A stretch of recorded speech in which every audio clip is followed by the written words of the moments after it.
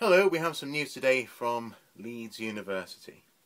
Not many people will know this, but apparently the robot, indeed I didn't know it, but the robot which recently went into hitherto unexplored regions of the Great Pyramid of Giza was built in Leeds University. And the images that it sent back made news around the world. Indeed, I mentioned it on a previous Archaeoscoop. Red hieroglyphs, or hieroglyphs painted in red paint, which are on a certain section of this tunnel and are yet to be actually translated, but nonetheless new images from a very, very old and very, very well explored monument. Now these images have actually recently just been put into context using 3D imaging software. So-called Dassault Systems has produced a video fly-through of the Great Pyramid. It's showing where the new tunnel is and where in that tunnel the hieroglyphs are located.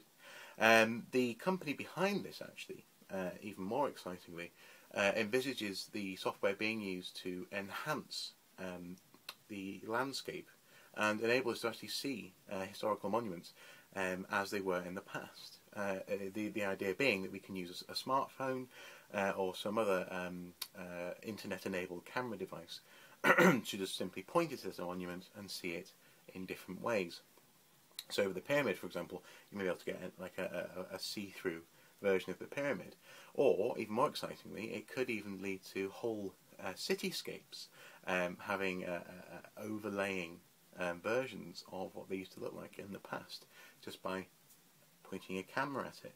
So this is a story about two things. Partly about the discovery in the Great Pyramid, but also it's really very interesting technology. It could revolutionise the way that archaeologists are able to talk about the past to the public and indeed to each other. So for more on this story and indeed to see the video, just go to the link below. Thank you very much.